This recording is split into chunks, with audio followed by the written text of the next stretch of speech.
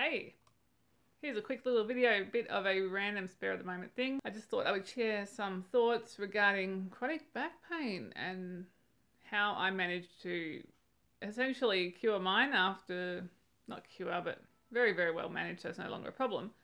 After getting to the point where I pretty much almost couldn't walk, it would take me more than 20 minutes to go from my bedroom to the toilet because it just absolutely packed up. Yes, there wasn't a herniated disc on the MRI in my lumbar spine. Whether that was incidental or not, that was what everyone blamed. However, it's not that clear. And as brilliant as our bodies and our minds are, they are not completely separate from each other.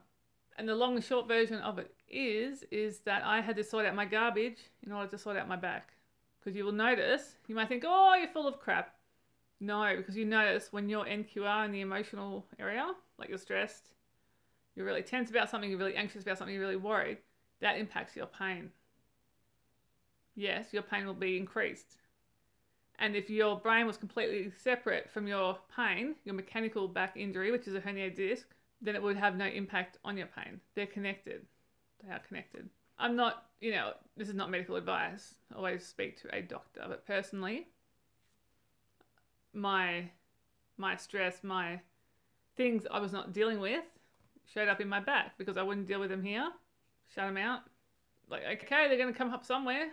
And mine was my back, and it took me a couple of years to work that out. And now I'm training for my first triathlon. It's here. It's the garbage factory, You've got to sort it out. You can ignore it, but your quality of life and your happiness is not going to be where it's at, and that is what's going to be holding you back. You need to unpack that picnic.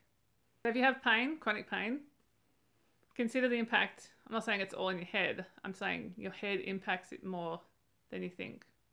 Consider that. Garbage can be physically painful too.